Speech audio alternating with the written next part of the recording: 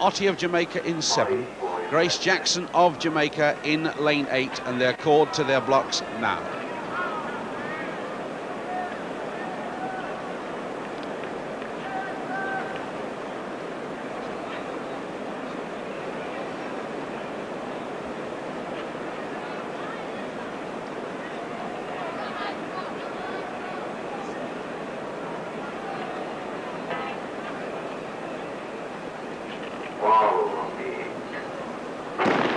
Get away first time. The sun gone down, they're in the shadow a little bit, and Marita Koch really has to blaze away.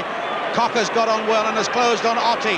Marita Koch in lane 7, running brilliantly. Otti's down on her, and Marita Koch struggling, but racing for bronze at the moment with Griffith in lane 1.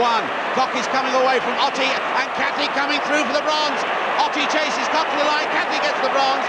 Griffith is 4th, and it's a magnificent run. It went to form.